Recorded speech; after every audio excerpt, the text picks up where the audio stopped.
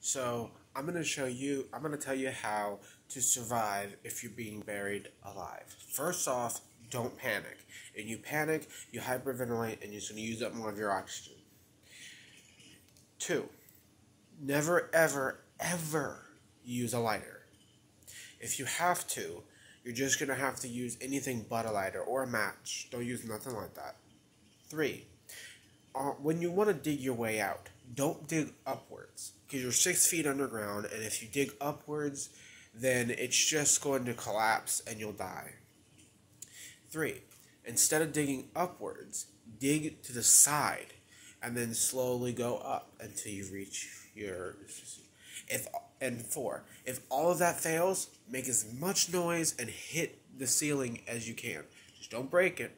Remember, safe travels.